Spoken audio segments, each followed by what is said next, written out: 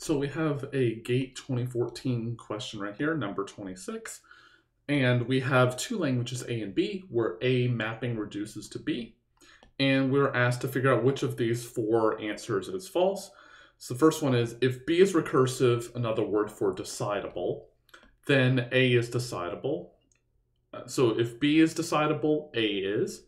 If A is undecidable, then B is also undecidable. If B is recognizable, A is recognizable. And if B is not recognizable, and then A is not recognizable. So pause the video, put into the comments what you think the answer is. So the answer is D. Dun dun dun. Actually, I should do it this way. D. So D is the right answer. So it's the one that's false, not the one that's correct in terms of which one is true. Which one of them is false? D is the false one. So why is A, B, and C true? Well, if B is decidable, let's just look at this one because the other ones are similar. If B is decidable, then this says that A is decidable. Well, how can we decide A? Well, remember for mapping reductions right here, we have a computable function that converts instances over here to instances on the right side. So for whatever input that we get, we don't know whether it's in A, the set A or not. Then what we can do to figure out whether it is in there is to compute the f of w value and then use the decider for B, and then the answer is coinciding.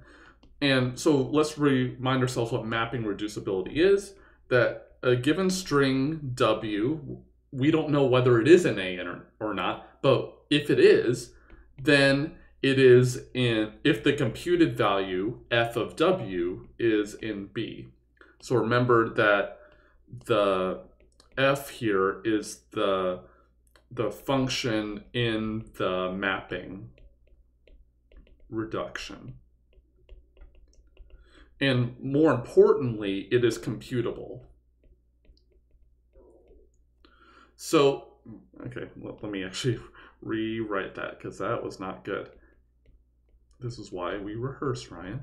So it's a computable function mainly.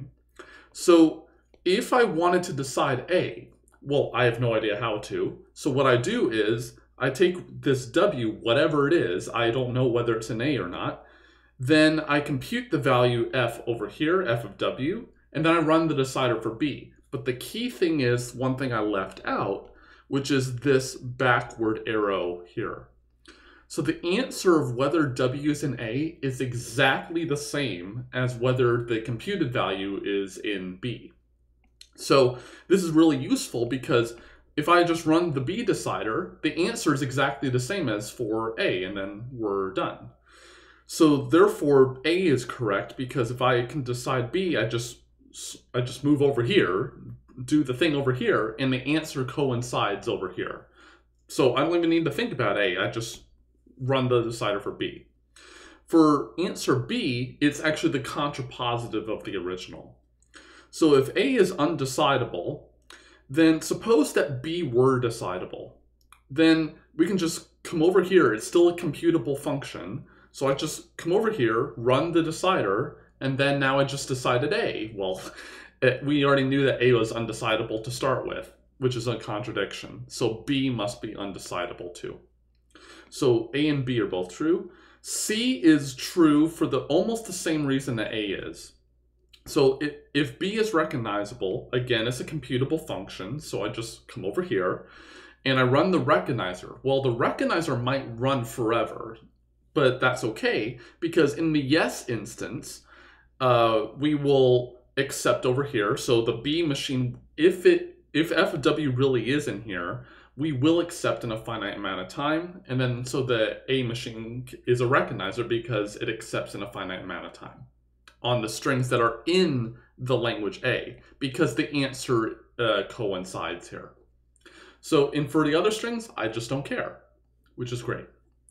And D is not true because, so it's the correct answer, but it's false because It's not the contrapositive of the C. If this said A not recognizable, then B not recognizable over here, so we swap them, then it would be true. But the order is wrong. It's the contra converse. I'm not sure if there's a term for that, but it's like the contrapositive, but we like negate again. Although that's not quite true. But it's not the contrapositive, so it's not equivalent. So hopefully that was interesting. Leave your thoughts about the gate question down into the comments down below. As always, please like the video and subscribe to the channel. It really helps us out. There are many other links in the video description if you want to support the channel further. And as always, thanks for watching, and I'll see you next time.